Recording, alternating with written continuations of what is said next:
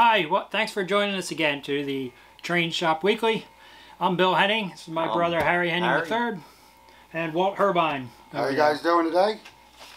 This is our little weekly get-together, just to talk trains, talk train shop, and discuss what might new came in this week, what we find interesting, maybe a project or something we're working on, maybe a guest spot. Unfortunately, Gunrunner John was going to join us tonight, but something came up, so he's going to have to join us next week. Kind of bummed. Yeah, kind of bummed. Whatever. I had a project for him. I'm going to have to do a lighting project without him, and if I screw it up, I'll blame him. So. And I'm going to be covering a couple of new boxcars that we got that came in, and a little bit on how to pack stuff. Things we see that come in that might help you out as far as shipping. All right, let's get this rolling. First up, Walt, you're Mr. MTH Atlas over here. Okay, we got a little, everybody I've already heard, probably most of you probably heard, Atlas made their first announcement of what product they're going to release first, and everything, and some arrival is on the way, I guess they're saying. Their first announcement, Atlas says they're going to make the premier heavyweight passenger cars. They're the 70 footers. 70 footers? Yep. Yeah. They haven't been made by MTH in quite a while. They announced the road names that they're going to do is Reading, Blue Mountain, and Northern. Reading, Blue Mountain, and Northern Lehigh Gorge Scenic Railroad cars. They're the blue ones. Yep. Yeah. U.S. Army, Gulf, Mobile, and Ohio, Baltimore and Ohio, Boston and Maine, Pennsylvania, go figure, Pennsylvania, Southern, the Green and the Crescent, Pittsburgh, and West Virginia. So that's good. It sounds like they're just gonna, from what the little video if you saw, it sounds like they're just gonna kind of like just continue. Really probably not going to be much of a production stop. Yeah, they're following through. Yeah, we'll just kind of keep rolling that. But I can't wait to see it. I hope they also, Atlas brings back some of their other engines they made.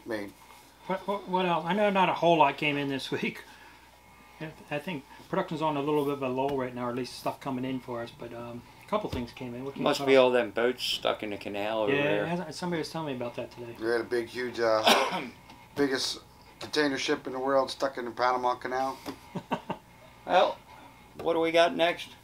We've got the flat-spotted 40-foot box cars.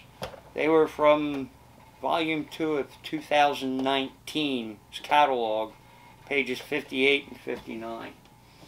And what we'll do is we'll run this one on the rail to give you an idea of what it sounds like and so forth. But they did the Penn Central, New York Central. We got the Illinois Terminal, the DTI.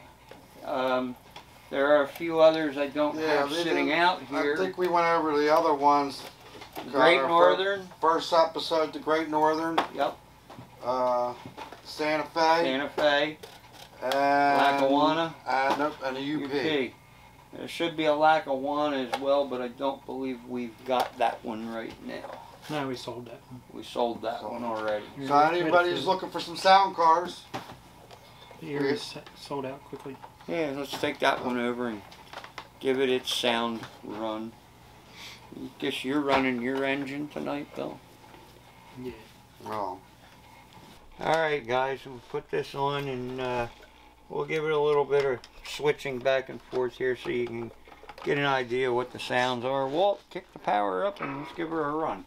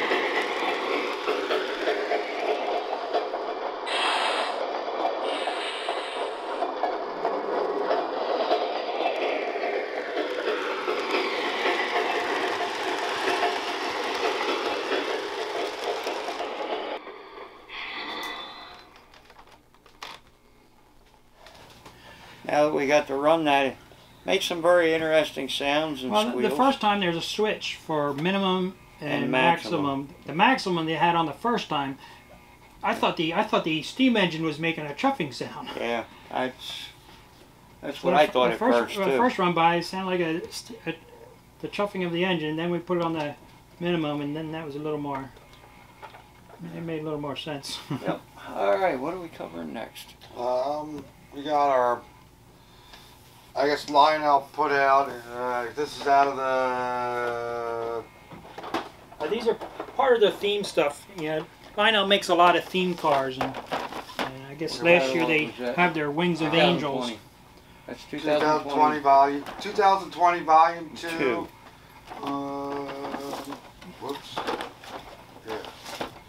Wings of Angels. They were basically a blonde, brunette, and a redhead. Yeah, based on the some of the military, the pinup girls that'll be on the front of airplanes and such. So actually, they're kind of cool. Let's see. Anyway, there they are in the catalog as well, so you guys know what you're looking for. That was out of that catalog, Volume 1 of 2020. The 120th anniversary catalog. One other thing is the Kate Shelley boxcar. It tells a little train heritage. Talks about on the side of the car, tells you, I guess it was, the bridge was not knocked out, and she crawled across the bridge and ran to the next depot to stop the train to save the people. So she's kind of a save the day kind of person. What catalog is that? That is Volume 2020, Volume 2. Volume 2? Mm-hmm. Okay. So they're kind of some of the neater things Lionel has come out with. Yeah, a little. I think I also got another one. I forget. I saw one of the other books. I see you got some new stuff in HO. We got a little bit of stuff. Just came in this week. Is yeah, I think it's been out for a little while, but it's new to the store. Yeah, they got the Veterans Unit, Amtrak's Veteran Unit, the ACS 64, number 642 with sound and DC. Looks very nice, nicely detailed. Oops. Ow, it hit me on the head. I don't know. I saw this one. They had it up a couple years ago up at Steamtown. Yeah. I guess we don't have our. I'll have to show a picture of my picture I took of it up at I Steamtown. guess we don't have the DCS hooked up to the layout yet, right? Yeah. DCC? Yeah. Yeah. One of these days we'll have to do some demos on the HO. Oh, definitely. Yeah. I don't really get to hear them. Yeah, because this is already DC sound. What are the other two you got? And we got a couple of Jeep 38-2s. These are just regular conventionals. This is probably one of our a more cheaper HO engines. For sound or anything with no that? sound. It's just a regular basic run. You know, old classic DC. You know, more like for probably the younger kids. Or us older ones that don't have the DCC. So they sell for about $100. Yeah, they're $119 and the Amtrak is $299.99. They're $119.95. God, I remember when they were $23 an engine. Yeah. Man, they've gone up. But that was Just a little 40 years ago. Yeah, that was 40 years ago too. When me and Bill and Walt did HO. Yeah, the old trusty Atron Blue Box. They were the good old days. But they got so much more detail to them, so I really... It's like they do. The detail is phenomenal. Anything I don't really like about the new ones is the plastic handrails. I actually rather have these detailed handrails than our old ones. I guess the other piece of news or whatever, jumping back to Lionel. Lionel actually announced a couple items out of the 2021 catalog that they're canceling, not doing. Yeah, I was kind of bummed out on a couple of those pieces. One of them I was really disappointed in was the American Flyer, the Reading and Northern Excursion set. With an S gauge. Yeah, an S gauge. Not enough call. That was that looked like going to be a nice set. So I was really disappointed in that. Me, it was the Excella Pennsylvania set. That was kind of a bummer to me that they're not doing that. I think part of the problem is they're just so expensive, so people were hesitant. Yeah, that is. Yeah, I mean, some of the the legacy Excel sets, the Milwaukee Road, the New Haven, the Pennsylvania, the Union Pacific, the I guess surprising on the list, not on the list was the to be produced was the Santa Fe. If anything, I would think the Pennsylvania would have been one to do because it was an East Coast train. East Coast, and they electric, not like Santa Fe has a lot of electrified trains. Or Union Pacific didn't have. What do you call electrified? Yeah, so the Santa Fe, I guess, is doing the 2 Amtrak one, because they kind of have the heritage version, and then the real one, and I guess the Polar Express. Now, anybody that ordered one of the others, like a Pensy or that, can they put in their order for the other Excel if they still want it? That's up to the dealer you ordered it from. Yeah, well, that's why I was wondering whether the distributors or those would work with the customer on that. That's up to the individual dealer to handle that. That's what I wanted to find out. Individual dealers would notify their customers. So yeah, that was kind of today's news that we got. What do you got there in new magazines? Yeah, well, the one of our favorite magazines here in the Northeast is Rail Pace. So that came in today. And that looks like town history. Yeah, this is local. This is local stuff. If you're from the Northeast here or our town, Lansdale, this is actually the history of the North Penn Railroad. Our local historical society, the Lansdale Historical Society, had put this together a few years ago. It's actually a really good book. One of the oldest railroads in. It's a small book. It's only 16 pages, but it has some good pictures and good information. It's only $5. Originally, that was from what, Lansdale to Doylestown? No, Lansdale to Bethlehem. Philadelphia. Philadelphia. Yeah, Philadelphia. Lansdale to Philadelphia. Then went up to Bethlehem. Then they went out to the Doylestown. Then they added that. They also had the Stony Creek branch, which went out towards Norristown and such. So we do have that here at the shop and online. But it's a really informative little booklet. So. Let's see. We're going to introduce Gunrunner John right now, but we're not. He doesn't like us. I think he got camera shy. He got a little scared. But we'll keep twisting his arm. We'll get him here. We'll try to get him here next week. Yeah, it was all me. But one of the they projects. Let me out of the house. But I want to do one of the things he does is the passenger car lighting kit. So I wanted to do one of those tonight. Brief. Let me find my passenger car. Oh, that's on the layout. Yeah, I have these Reading passenger cars. They're actually MTH passenger cars, but they're nice. I mean, guess we got to dig some tools out and a foam pad and all that stuff.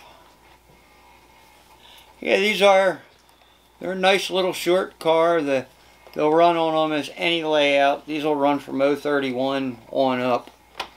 But they're a nice little car. They were done by MTH, as Bill said. But we're going to make a little change here. So Bill's going to do this tonight. This is John's passenger car LED lighting kit, number 20100. Now in this kit, it's designed to do 2 cars, so it has enough to do 2 cars. Don't forget the scissors, because you got to cut that strip down too. I'm gnawing it with my teeth.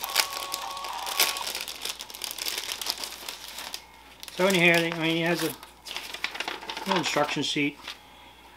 These are the lighting modules. Let's see. So he has these 2 light strips. As you can see, if you go down every 3 LEDs, there's 2 little brass tabs. At them brass tabs is where you cut off your extra light. Now I'm not the repair person in this place, that's for sure. You don't want your trains fixed by me typically. So if I can do this, I'm figuring I'm a good guinea pig. I've never done one of these, but if we'll coach you through. I figured if I can do this, anybody can do it. I don't know about that. We definitely know you're going to need the scissors. Why? Because I got a short car here. Yep, because you got a short car, not a 21-inch car, which these are designed to go 21 inch, and then we cut them down to what we need. There's my screws. Alright, so this is the inside of my car. This car is nice, actually. It's got a nice flat, because this has double-sided tape, right? Yep, it's double-sided. So the double-sided tape will stick nicely to there, so I got nothing in the way. Just some posts. This is the inside. It's got a couple lights here. So I guess we'll pull them out. This has an interior that drops out. So let me drop this. I think these two screws hold down. Will it work? Will it light? Only time will tell us, gentlemen, ladies. Pull that out.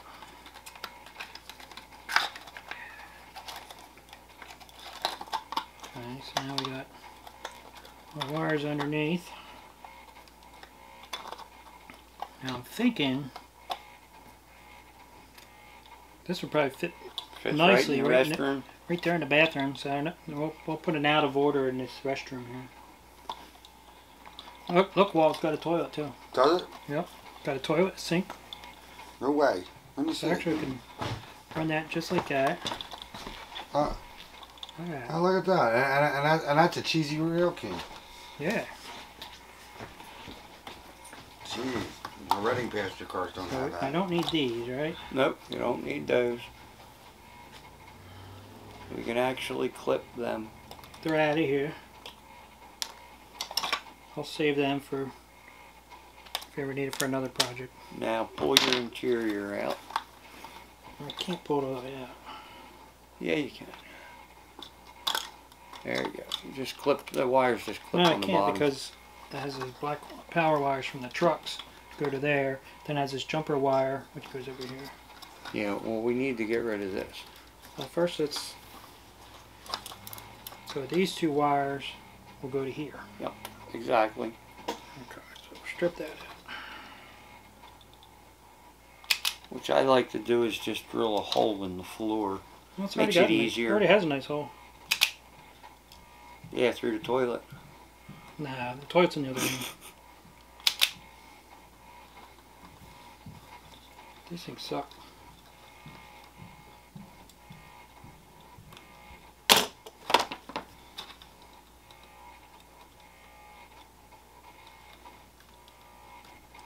Take another pair of wires. That's a little better. They grab too hard. So how do these things work? Are they just both sets in there and crimp it down? Yeah, you can crimp it. Okay, I have a crimper tool. Here, I got a crimper right here. Yep. Does it matter polarity? Well, I guess not because they're both black wires, so I guess that doesn't matter.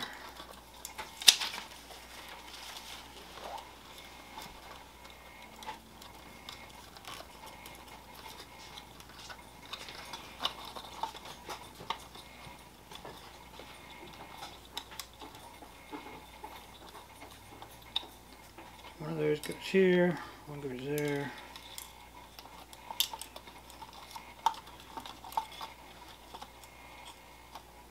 I guess you stick both wires in the one end. So what, you just slide that on and crimp it? I don't know.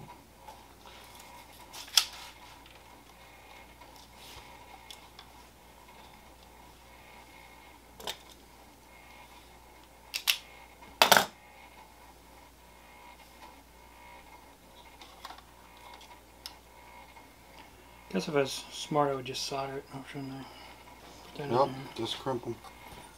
Alright, I went down to get you a piece of shrink wrap. To shrink wrap these that we're not using. Where's my crimper?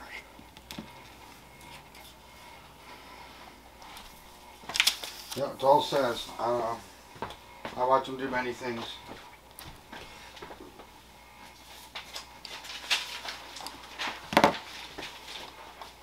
Feels pretty tight. Yeah, they're a Bell Telephone type crimp.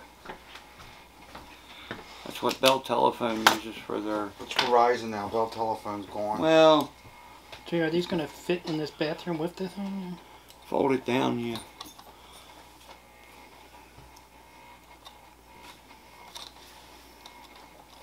Got a lighter on you? I'm going to need it for the shrink wrap. Because I don't have a heat gun here.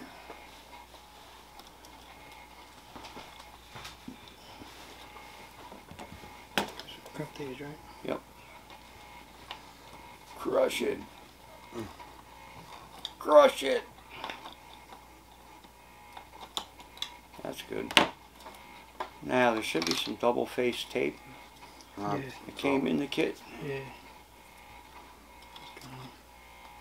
Now those two wires we're going to just cover. So that'll fit in there, and then I can tuck these guys in there like that. Yep, exactly. Alright, here's some double side tape. Get that side all done first.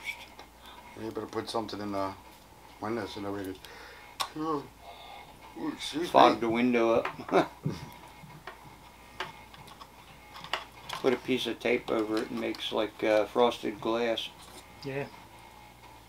Just a piece of Scotch tape, that's all you need for the window. Then nobody can see in it. Okay, that's double side taped in there. I'll tuck my wire in the bathroom.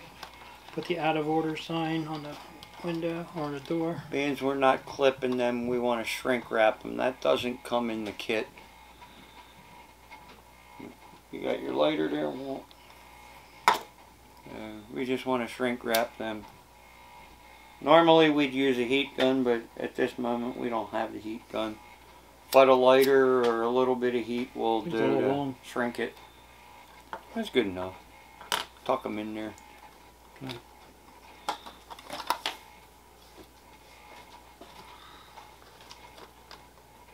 You can even tuck them under if you have to. Yeah. You don't even need them out. They can go under the car. Maybe I'll do one of them. Yeah. Put one underneath, or I can stick it in the other bathroom.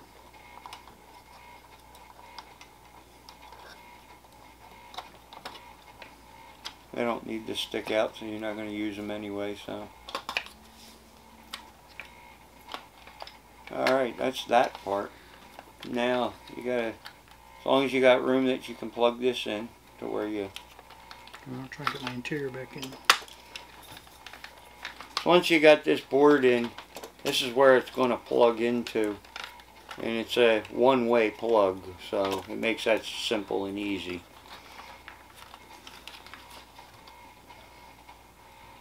Fighting you getting the interior back down? Yeah, the door fell on. Oh. Oh, you're breaking it? You're breaking your train already? Yeah, the door fell. The door fell. That's Alright, that looks good. Alright, so let me put those screws in. Oh, I love a magnetic screwdriver. Oh yeah, they're great. One of my favorite things. I got mine. I turned all mine into magnets. Big old magnet. No, I took a bunch of old Athearn motor magnets. Like a circle. And boom. So our module and wires fit in there nicely. Looks good. Now we need our light. Now you're going to want to fit that to these posts to posts. Okay. Well, I'm going to go a little short this one because I don't want a bright light shining into my Exactly. bathroom. So I'll go a little bit here too. But what you need to do is look at them brass Okay, right tabs. here. So this will take me before that post. But if you look at it on your roof here, it'll take you from end to end. Right. So what I would do is short. Yeah, but you want to measure it with your. Oh, well, no, I can. The mount's right there. Yeah. So I just cut these right there. Just cut it right where the brass. Between the holes. Yeah. Between the dots. Between the dots. Ugh. All right. So we save these for a future project. No, we should do a close up of you cutting it, so people can see. All right, now double face tape it to the roof. This will go to the roof like that. Just shy of our thing. You just peel and stick, huh? Yep, peel and stick. Peel and stick. Peel and stick. Peel and stick. Peel. There it goes.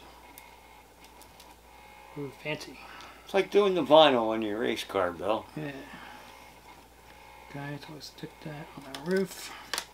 Like so.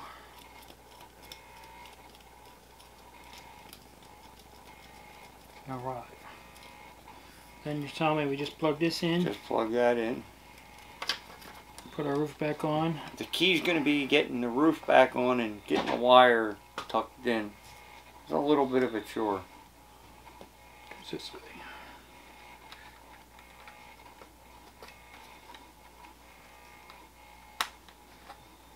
Okay, that's in. Now to curl that wire up in that little room. Whoever opens that bathroom door, it's going to explode. Alright, so we'll put our roof back on. And put the screws in. She's set. Should have timed it. That wasn't bad timing, considering we weren't completely prepared. Considering I'd never done one of these. Yeah, for a novice. Alright, look at that. I put it now. Now let's put it on track and make sure it works. Yeah. Sweet. Alright, let's go check it out. Watch for the sparks. The what? The sparks. Alright, let's try this thing out. Let's see if we make some sparks. Or totally short everything out. Success! Yes! Works pretty good.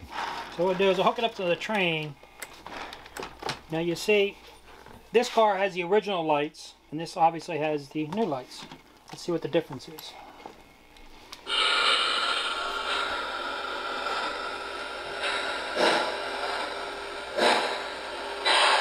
Now, when you turn the power off, they will stay on too for a slight few seconds. One thing often with the original lights, a lot of times you'll get a lot of flicker. And one nice thing with the LEDs, it really makes that flicker.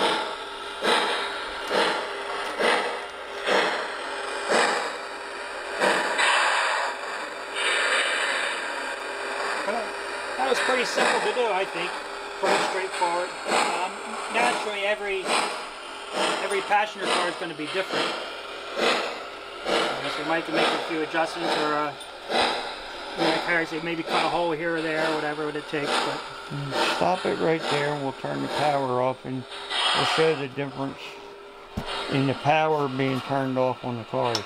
See, now that car's off, and now you just had the light go out on that. So that's a big difference too. Yeah, so that was a success. Yep. And it actually was pretty simple to do. So like I say, if I was able to do it, pretty much anybody can. There's one other thing we didn't get to mention is on these boards there's a small little rheostat pot. You can actually brighten or dim the light in the car. So if it's too bright for you, you can actually turn them down and dim the light down a little. And that's just a matter of pulling the roof back off and going back into this board and just making a little screwdriver adjustment.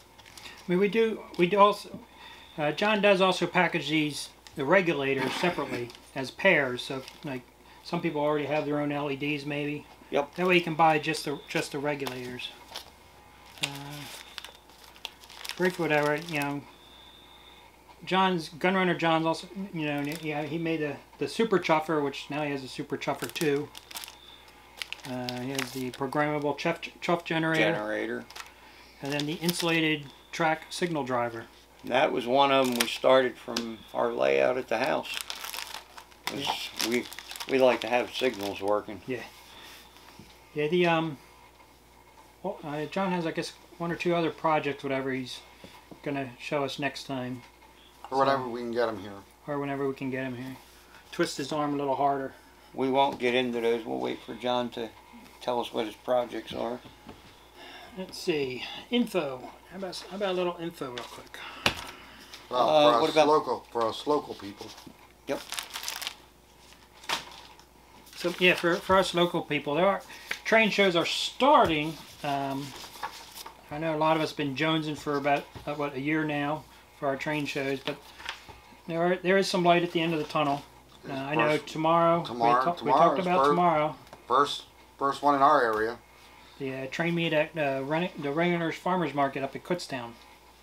So that's open air, free admission. I did a great score the last time I was there. I should bring that in. Unfortunately, I think last time we went it was on a Sunday. No, it was a Saturday. Was it a Saturday? Yes, it was. Because I took off.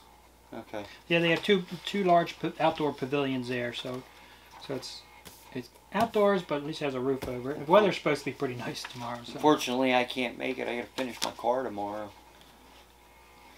So that's tomorrow. There's one Saturday, April 10th, being put on by Cabin Fever Auctions. It's Trains and Toys in the Valley. Train and Toy Show at the Lebanon Valley Expo Center.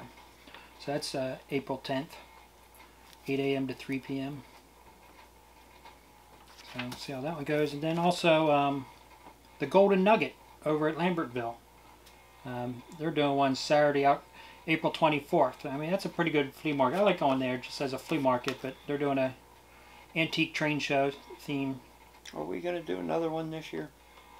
I don't Out know. in the lot like we did? I don't know. We'll see. Depends on whether the our edition started or not. That was enjoyable. Yeah, that was pretty cool. Be nice if you could do it across the street in the parking lot.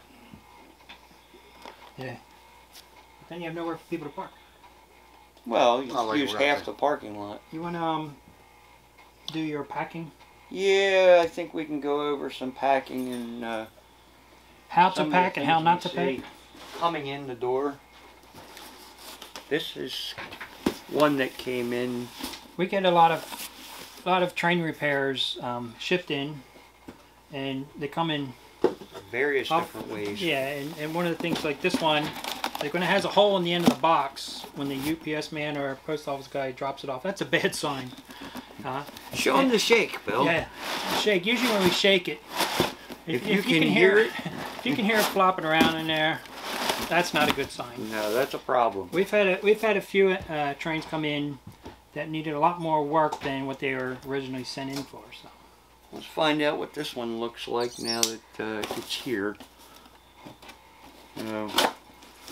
We don't know how this fared out yet, so we'll know in a minute. all right, so at least we're not hearing loose parts. Nah, but we do hear a Oh, loose yeah, train in there. Those parts are always good to hear. But this, I should not be able to push my hand down in that box that far. I mean, obviously this box is too big for it, and not enough Packing material, packing material. And they did bubble wrap it which was a good sign.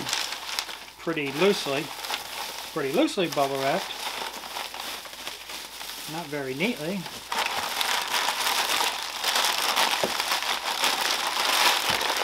Oh, the suspense. Alright, we got a basic 1684 engine here. Yep. It's got a busted pilot, but the pilot's not in the box. I'm assuming It's not in the box, and I don't see the back of the cab that's busted off in here either, so that's a good sign. But we have had them come in with the front pilot busted off. And Rattling in the box. So needless to say, that was a unneeded expense on the buyer's side, because we're not looking to. It's not our job to pay for the shipping repairs. Now, what we'll do is to repack this, to pack it nice. We'll pack it like a sandwich hoagie. To be honest, that's how we were taught as kids. Is we'll put it up in either newspaper or white butcher paper, whatever the case may be. We prefer the white butcher paper. But we'll wrap it. Get one wrap on it. Then you can fold this. Fold one side, give it half a twist. Fold the other side, give it half a twist. I put some padding on either side of the engine. Then we come down, give it a fold, just like your sandwich hoagies. She wrapped really good. Now we want a little extra buffer while it's in the box. So what we're going to do is we're going to wrap it in the bubble wrap. This will give it its bounce around protection. Here's some other. How much space we got? Can we go the other way? Yeah, we can go the other way. Well, we got a lot here. So We got some of the stuff that came in, so I like to go side on the ends too. this helps protect the ends as well. The more bubble wrap, the better. But Got it. tightly bubble wrapped. Tightly bubble wrap, and that's what you want. Now in the box, a lot of times we'll get paper or bubble wrap and set that down in the box. And I think it's important to choose a box that's not a whole lot, not much bigger. you want to get it so it's down in here tight. Then we want to stuff both of the ends so it doesn't rattle side to side on the box. So if that means taking some Use bubble of that brown wrap. paper. What's that brown paper on the ends? Yeah, let me get that one there. I'll put the brown paper, pull that way and tighten it up.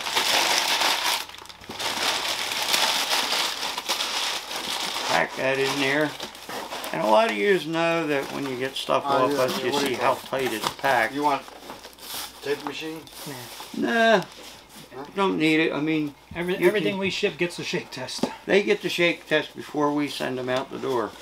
But we also see stuff that we've personally bought off of eBay or come in for repairs that is loosely packed. And this will help some of you guys that do sell on eBay, you know, stuff like that. I got an engine yesterday. I just recently bought off eBay. Came in yesterday. I was impressed. That guy had it really packed nice. Yep. He had the bubble wrap. He had it taped around. I mean, granted, he had he must have had like 20, 30 pieces of Scotch tape. But at least it was held together tight. It was in the box tight. You know, he did a really good job. I was kind of impressed. And a lot of times you can tape your bubble wrap on the engines as well.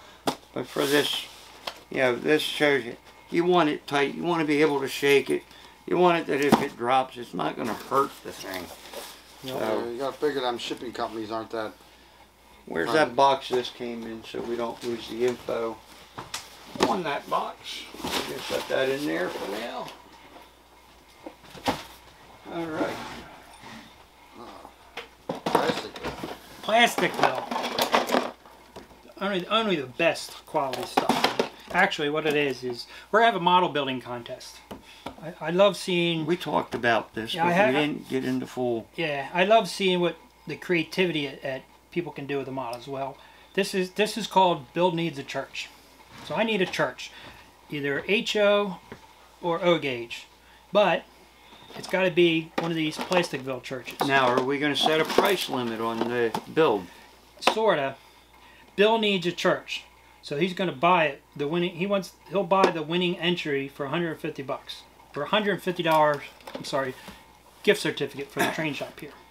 So only enter if you're willing to sell me your church. And we're going to be putting this on the layout, right? This will go on the store layout. Yep. Like I say, it can be either HO or O, but it has to be based off of this Plasticville church.